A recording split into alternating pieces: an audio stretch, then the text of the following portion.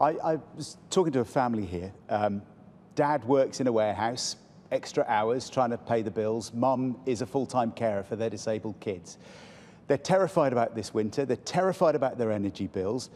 They waited all summer to find out what the Conservatives were going to offer in terms of help while you had your leadership campaign.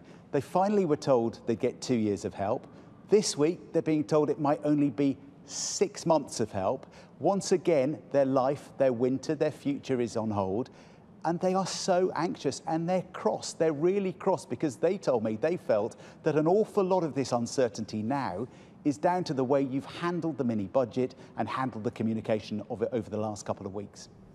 Well, look, the Prime Minister's made it clear that we made mistakes with regard to certain elements of the mini budget, of that financial statement, and how it was communicated generally, but also to the market. So she's apologised for that.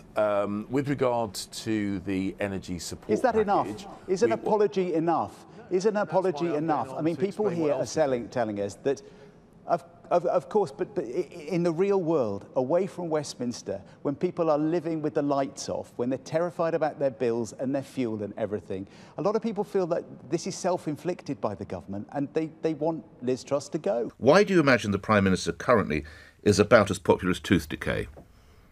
Well, look, we saw that the proposals that were put forward in the mini budget did not land well. They did not have the desired effect, and so she has changed those things. What we've also seen is very, very continuous and widespread criticism, and of course that will have an impact on the way people view her.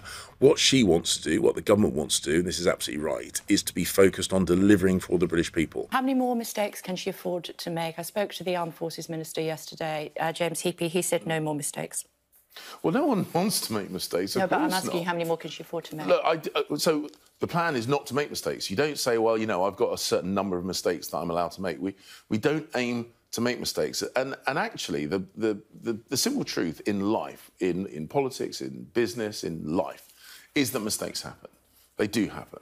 What you've got to do is recognise when they've happened and have the humility to make changes when you see things didn't go right. It was clear that a number of the announcements, some of the announcements, but not all, some of the announcements in the statement that Kwasi made as Chancellor had a negative effect on markets, and we've sought to address those things. You're using the same language you used when I spoke to you at the Conservative Party conference, despite the drama of what has happened and the impact of what's happened. Let me play you a little clip of what you said to me then. The Prime Minister made it really clear what her philosophy was when she was running for leadership. If people weren't listening properly, I think that's more their problem than hers. It was their problem if they weren't listening, Mr. Cleverly, is what you told me. Would you like to say something different now? Look, I stand by what I... Look, Nick, you know me well, and you know that I think carefully about what I say. And the point I made was we have to have a growth strategy. Liz set that out. You said it was other people's problem if they weren't listening. And I put it to you as your problem and the Prime Minister's problem that you didn't listen to the Office for Budget Responsibility. You didn't listen to the Bank of England. You didn't listen to the former Chancellor, Rishi Sunak. You didn't listen to virtually every economist in Britain that told you this is what would happen. Indeed, when I asked Liz Truss to name one economist who agreed with her, she paused and eventually came up with Patrick Minford. So you needed to listen, not us. I mean, to use a driving analogy, it's a mistake to back into a lamppost or clip the curb or have a fender bender in a car park. It's also a mistake to spin off the motorway at 100 miles an hour and flip the car.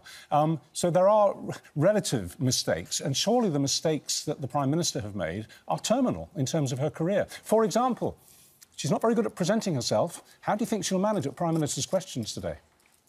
Well, the Prime Minister's questions that she's done thus far, I think she's actually demonstrated that she's very much on top of her brief, and she is very comfortable at the dispatch box. Predictions of her demise at the dispatch box. Mr. Cleverly, she didn't even appear the other day when Sir Keir Starmer called an urgent question. She didn't appear. She sent Penny Mordaunt. Penny Mordaunt had to explain that the Prime Minister was not hiding under a desk.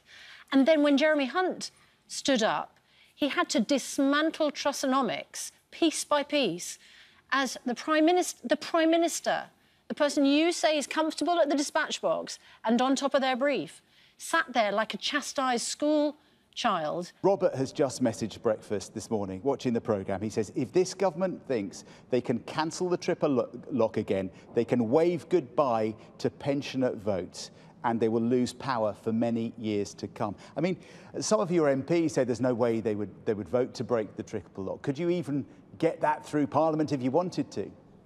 Well, as I say, manifesto commitments are important. And I know your viewers. I know your viewers would want me to give certainty here and now. I'm not in a position to do that because the announcements are going to be made in the very, very near future by the Chancellor. That's the right thing to do. But I completely understand when people are feeling pressure on their bills, when they're worried about their mortgages going up, when they're worried about the how much it costs to fill their car or heat their homes. We absolutely get it. These are your words, Nick. These are grassroots frustration. They blame everyone but themselves. They should conduct themselves very differently. Why not give the people a general election?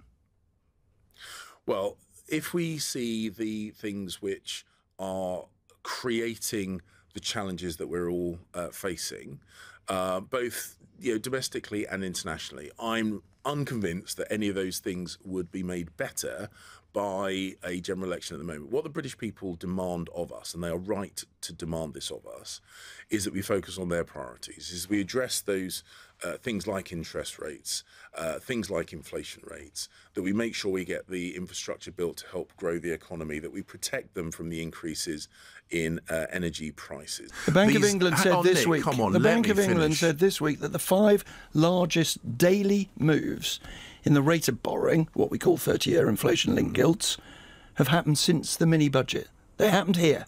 They didn't happen in any other country, Mr. Cleverly.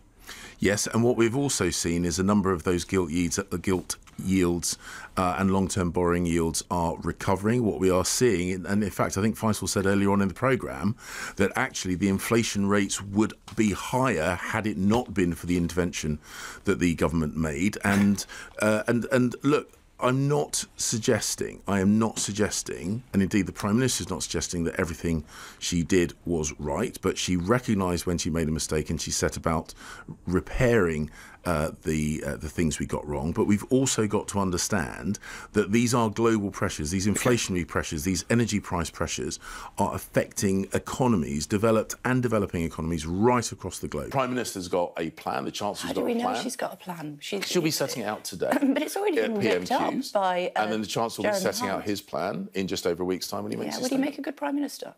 Who? Jeremy Hunt. We got a Prime Minister, and as I say, for all the reasons I've just discussed, I don't think it's a good idea to be focused on our internal frustrations. And I get why people are frustrated, but rather than focusing on our internal frustrations, what we should be focusing on is delivering for the British people. OK, but why should we believe this plan when the last plan was rubbish? OK, the Prime Minister and the Chancellor have learnt lessons from what happened previously.